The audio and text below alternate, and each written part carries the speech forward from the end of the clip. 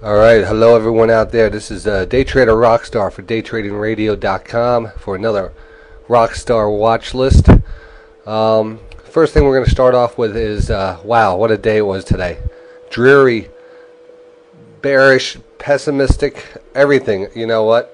I didn't hear any positive news come out today, and that was pretty depressing. But I do see the light at the end of the tunnel. I'm very excited. I am very excited for trading tomorrow, Monday, Tuesday. I think we're bound to have a really good day, and I'm going to explain why right now.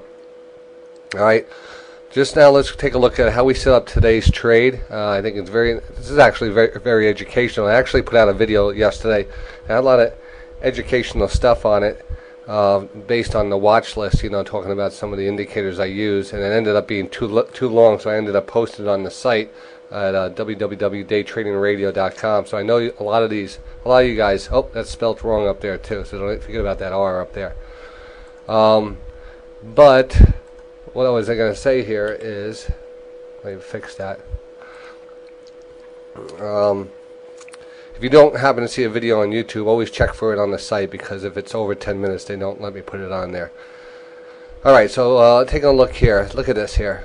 This is where we left off yesterday, and I said, alright, we broke down out of this wedge pattern, and what I was saying is what we want to usually do is go retest that wedge pattern. We want to test this line right here. If we could test this line and get back above it, which I said at 1343 would be the key here. If we get it back above 1433, that we get back into the pattern. If not, this is definitely a bear signal and a sell signal. So let's see how the day started off. We touched right when the day started off. We touched that line right there. Perfect touch.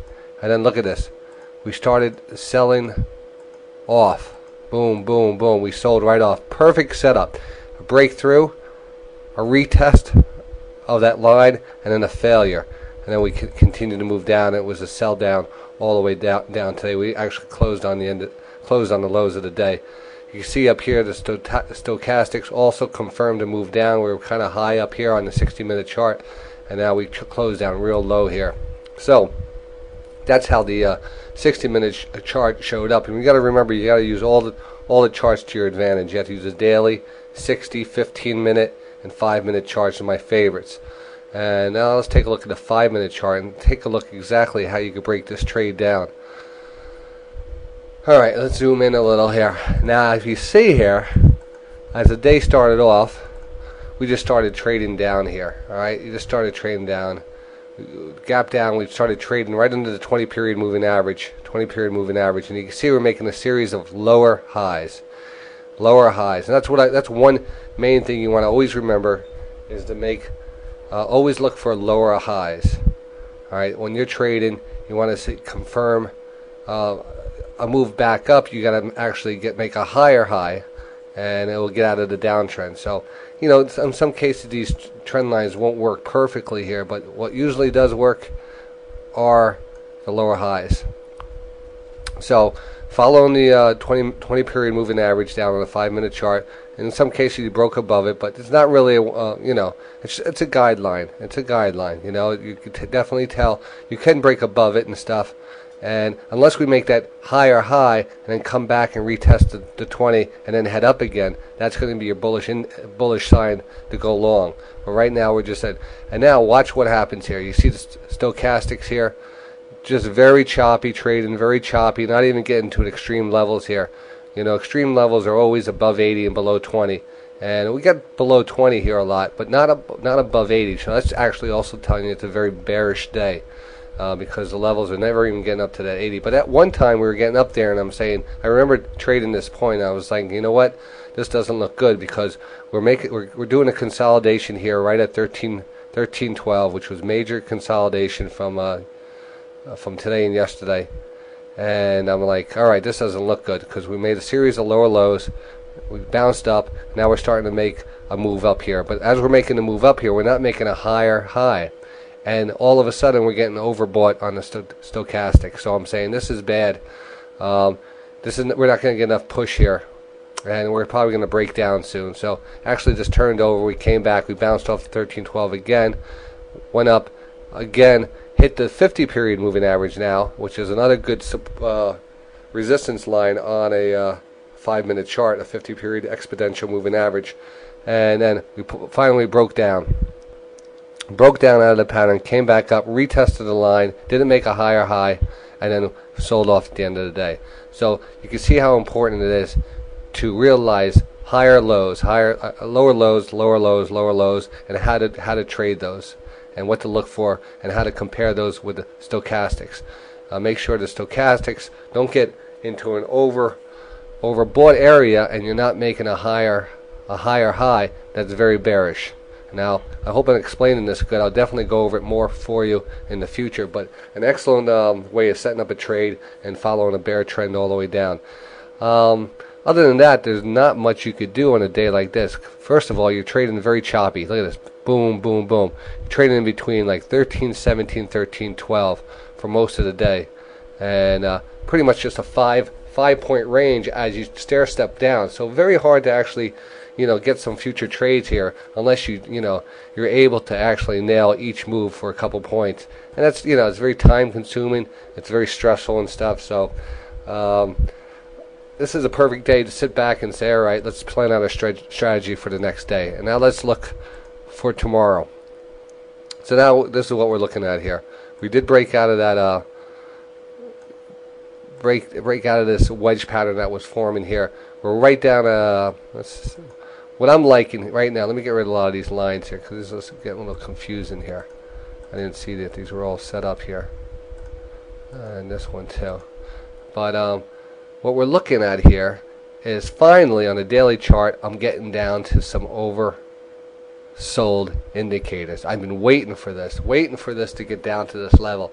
And now here's another one. Not many people read the stochastics the way I do. That's my number one indicator. And again, there's different ways to read them. There's excellent ways to read an embedded stochastic where it's embedded under the line or over the 80 line. It's very bullish or very bearish. Once it stays above this line, that's an excellent trading signal. So again, I'm going to do some videos on that. But also just the way a stochastic rebounds, if we make a check mark in certain areas, the way we have a crossover, and also and not many people will talk about this, but the severity angle on a sell-off on the stochastics. Sometimes you get a nice gradual drop here. All right, and then that is, the market, is very gradual, and it's a very long, drawn out process. And then you have a nice steep drop. Now I noticed that when you have a nice steep drop, the rebound usually happens instead of the drawdown process. So I'm going to be looking for a nice rebound soon.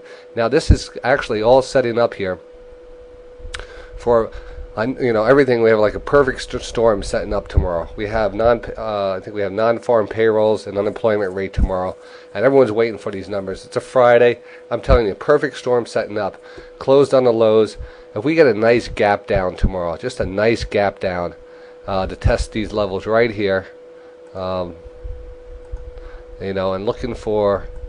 Let's see, what am I looking for? The open on that way, open 1295, probably between 1300 and 1295.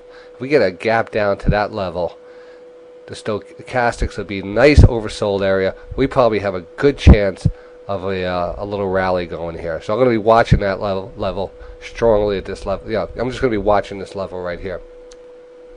And pretty much wasted the whole video talking about the S&P futures and the setup. But that's what we have to do, because right now we want to concentrate on time in this market and knowing that a big rally is about to happen.